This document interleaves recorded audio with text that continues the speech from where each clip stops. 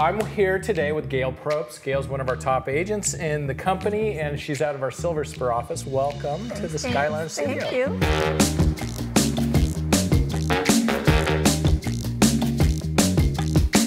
I'm going to talk about two recent sales, and they were both buyer reps. Right. Traditionally, you're a listing agent. What percentage of your sales historically have been listings versus buyers? Well, historically, it's always been like 80% listings, but this year it's been 50-50. And, you know, it's been fine.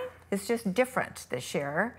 A lot of that's come towards the end of the year. Buyers are finally ready to do something, not in a bidding war, and they feel more at ease. So now with the shift in the market, you feel it's a little easier to find buyers' properties, and there's not that frenzy of multiple offers? No, there's not the frenzy there was. There's a lot of lookers, but fewer takers. What about interest rates? Is that ever a conversation with their buyers? Oh my gosh, one of my sales was cash, but the other one, oh my gosh, I feel so sorry for all the lenders that they were just jabbing for a better rate.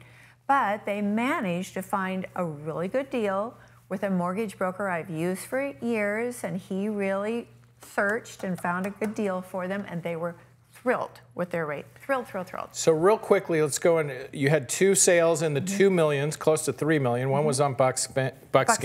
And the other one was on Rainbow Ridge. Right. Buckskin is an old client that she and her husband went separate ways, and with a couple of kids, and she called me this summer and said she needed to find a new home, and this was her budget, and we started looking, and yes, we lost out on a couple of things that she really liked. When did you first start looking? You remember what month that was? July. Okay, so the market was still pretty hot in July. It was, and she just loved the house, and she went back to the open house, and she took her kids, and we're all excited. And we couldn't cross the threshold for what that seller wanted, and she was brokenhearted. Oh, no. So then, we upped it.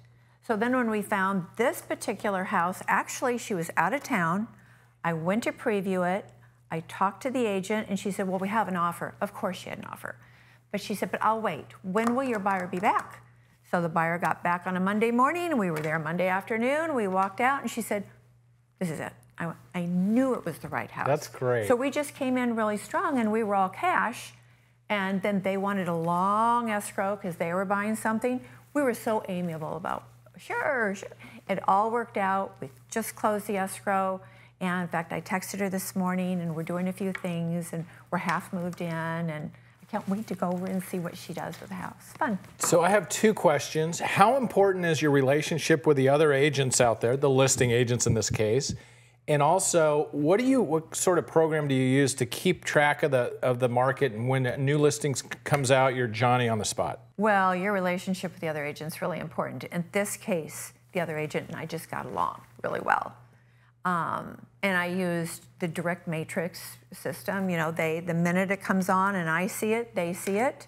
And I have myself on the system too, so I'm alerted just in case I didn't check my new listings that I get the same alert that they get. But on the other one I sold, and that was Rainbow Ridge. That was on Rainbow Ridge. Boy, I saw that come. I called my buyers, and them I had worked with, oh gosh, since spring. And we had looked at anything that had a view. We were always out looking for a view, and they, you know, some of their requirements changed, but never the view element. Had you made offers with them and lost out? Yes, we also lost out on a couple of things that they thought they wanted, but when we found Rainbow Ridge, it was like, this is why the others didn't work out. But we caught it before the open house. We looked at it, they loved it, and I sent them to the one next door because you could tell that this one was a good deal. We made our offer and we got it, and the agent said to me, you got this because of our relationship. He knew me, I've known him forever. We get along really well. It was probably one of the smoothest transactions I've ever had because of our relationship. Even though you knew him, how did you convince him that you had the best offer and you're ready to go, and they didn't shop other offers and keep it on the market for another week? He didn't either. He had another offer and he didn't shop it. Well, I think it was he liked the lender. The lender called him back right away, so he trusted that the lender would close the deal. we were easy to work with. I mean, they came back and we said yes to everything because we were getting the house. Right. So they were, oh, that's fine, no problem. We can do short escrow, we can do long escrow, we'll do whatever. We're getting the house. And I think that was their priority. It wasn't all the little nitty gritty details that we all go through in a deal. So that was, so we were so thrilled. So they were jumping up and down at the walkthrough. I love it. It was fun. My 3 takeaways are: know the market. You got to be Johnny on the spot when a new listing comes out.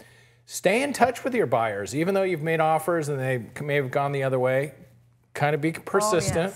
Oh yes. And the third thing is be an ambassador with the other agents in your marketplace, and it'll help you get the deals. It's real important that everybody knows that they can work with you. I'm really easy to work with. I know I'm easy to work with, and I have to be easy to work with, right? So I find so much joy in making people happy, and when people get that right home for themselves, they're just... There's nothing better. You're their best friend. Yes. Yeah, for a short time, right? But it's great.